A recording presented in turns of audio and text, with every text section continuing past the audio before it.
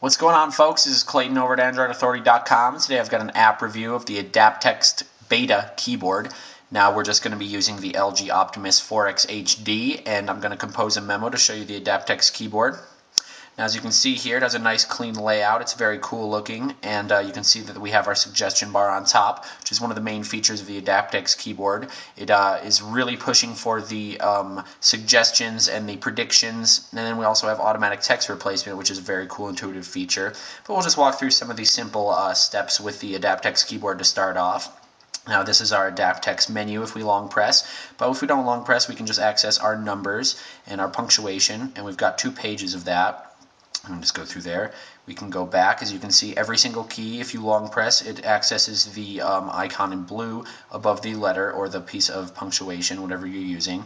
We have our voice input. We've got our capitalization. This is a very cool share to networks social media sort of option that I'll show you here in a second. And then we have our suggestion bar with drop-down menu to show us the rest of these suggestions.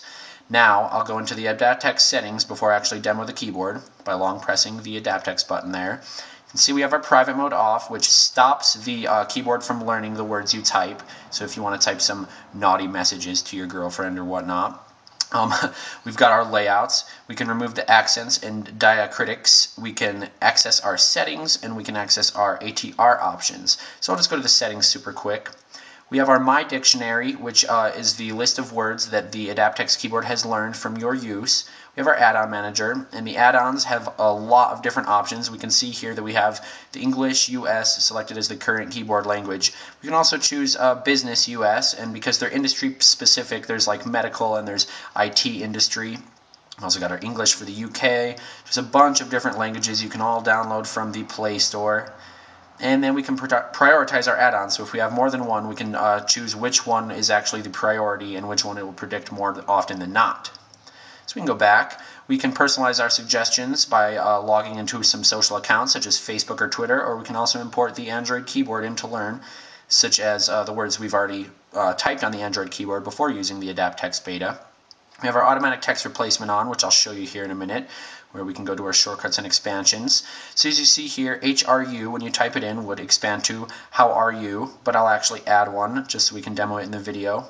And I'll do IAF, whoops, IAF, which will expand to I am fine. So we'll just save that for further use here in a minute. Anyways, we have our autocorrection, and we have the autocorrection mode. We can have extended character bubbles, and we can choose our interactive feedback settings, whether we want the haptic feedback, the vibrate, or the sound on press. Then we can go to liking Adaptxt on Facebook, and we can rate them. But anyways, we'll just demo some of the actual keyboard's use on the memo here. So as I begin typing, we can actually see that it'll predict typing, and I'll put a comma. The Adaptxt keyboard learns what I type. As you can see there, it suggested some stuff there in the suggestion bar. And we can also drop it down to suggest more. But we can go down here, and I'll show you some of the ATR, the automatic text replacement, where we can press HRU, and we'll just press the one with the plus button, and it expands to hi, how are you? And we can do the IAF. Whoops. I'm always hitting the O.